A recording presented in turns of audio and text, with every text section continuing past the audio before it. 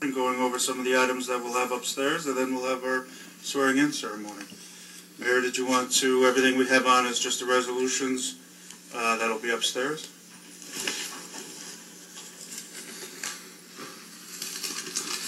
First, I want to wish everybody a Happy New Year. Thanks for getting up early.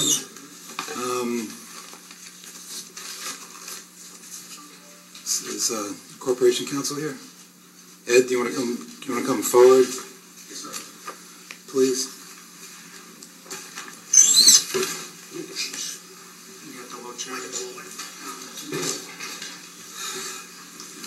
First, the banks. These are standard. We're not changing anything, right? We're not reinventing the wheel, I guess, right? No, these are all the banks we currently use. Routine. Who's going to take number one?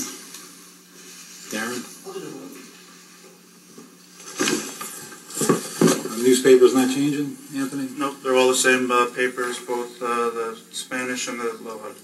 Ms. Talbot? The order of precedence? That's number one. Oops. Yeah, I'm a little confused. Are we starting from number one down, or are we going out of order? Yeah, they're different on the work session, sorry. Going off the I think, yeah, he's just, you're going off the work session agenda, correct?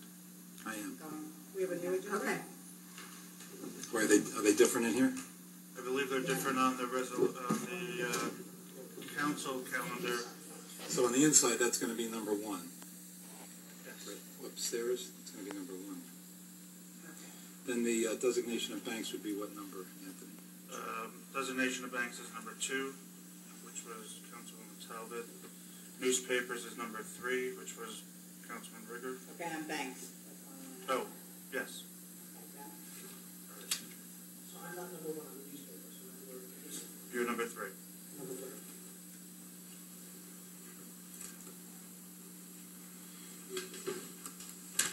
The finance resolution? Is going to be number 5.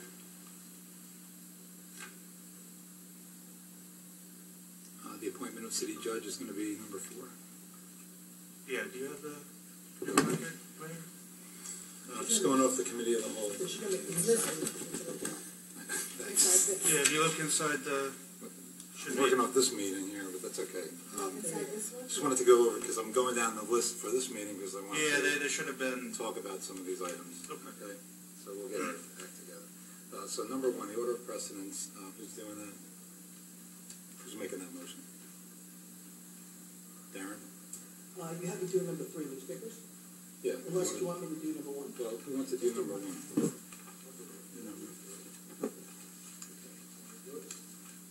Now I'm working off the organizational meeting. So number 2, the designation of banks. Darren? Yep. Official newspaper, that was Kathy? Yep. I was banks, sorry. I thought so, but let's keep it this way, because Let's just... get our acts together. Thank you for being there, Mayor 3. Foster. I'm doing number 3. Appointment of city court judge. Ms. McKenzie? And the number 5. Joe, you want to do number 5?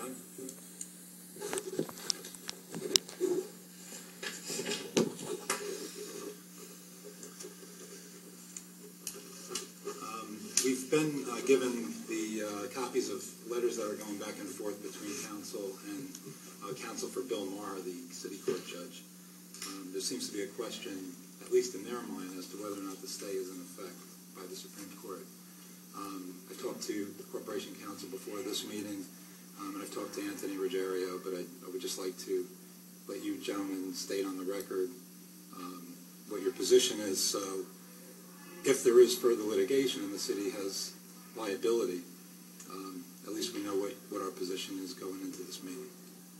The position that our office has taken, Mayor and Council, is that throughout the proceedings, the way the matter was pled, argued, and conceded on the record, that the petitioner sought to stay the actions of the 2013 Common Council and did not extend to the 2014 Common Council, so we are clear to act. Has anybody been in touch with anyone from the court? Yes, Mayor.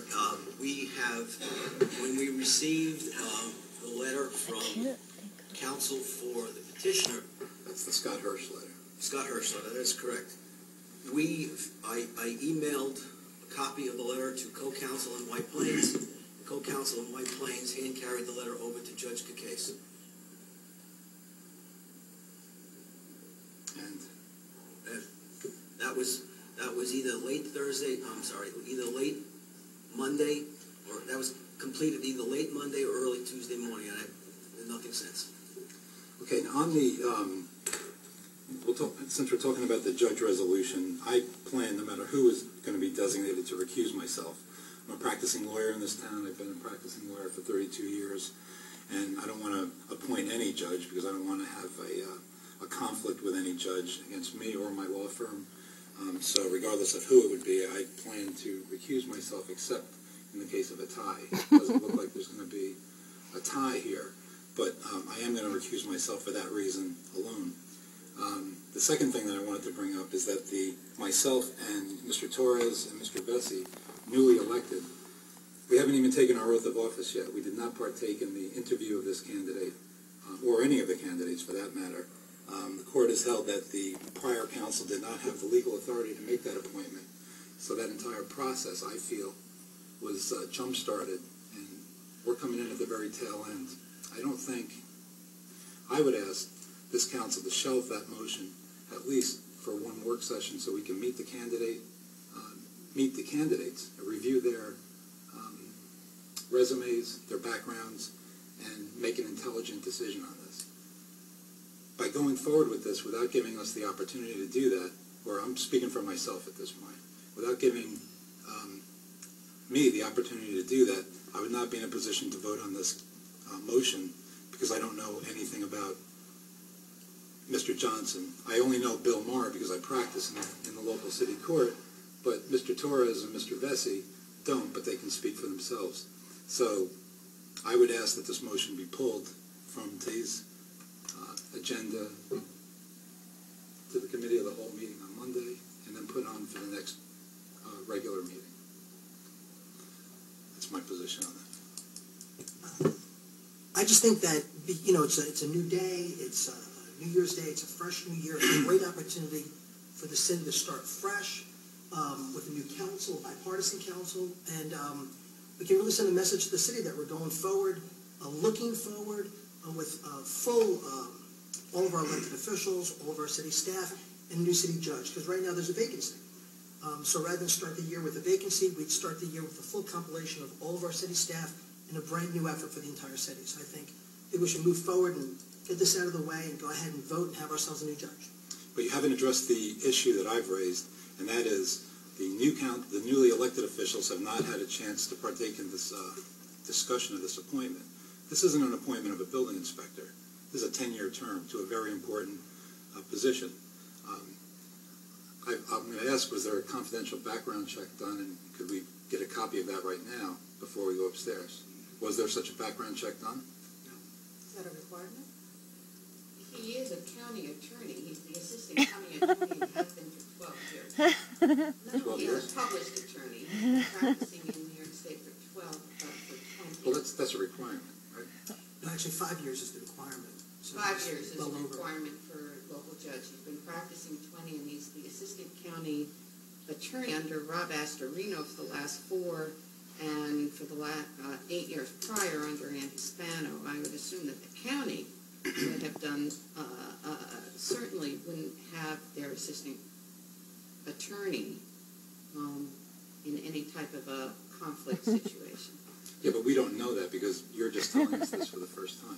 This is exactly what I'm hearing because, of all people, Councilwoman Claxton, you've mentioned on numerous occasions a familiar refrain that when you were first elected to the council, decisions were spoon-fed to you. You were not allowed to partake in that process. And don't you get the feeling that you're kind of doing the same thing to the newly elected officials by pushing this? Excuse me, let me just finish. Okay. That you are pushing this appointment under these circumstances when the newly elected officials have